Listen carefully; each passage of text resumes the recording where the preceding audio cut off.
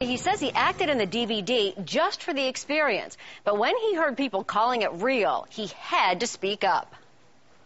As actors, our job was to try to make it look as real as possible. And the shocking DVD, Criminals Gone Wild, looks so real, even the NYPD is doing an intense investigation.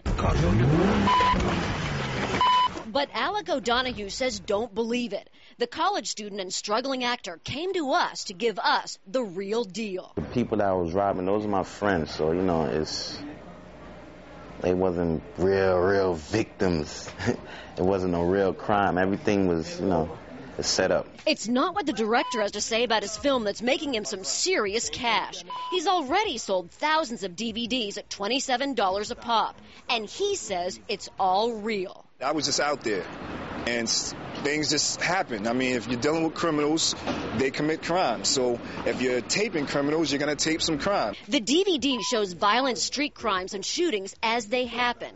And at least one thug has bragged about a so-called robbery in Brooklyn. I mean, what do you want me to do? Go mop somebody's floor for $5 an hour? This is what I do. I make movies and I sell my movies. But Alex says it's all just a dangerous game that should end. God forbid I'm in school doing my classwork or doing a presentation, and if 5 officers come to snatch me up for something I know it is totally fake. And he says he just talked to the director and begged him to clear things up before someone gets hurt.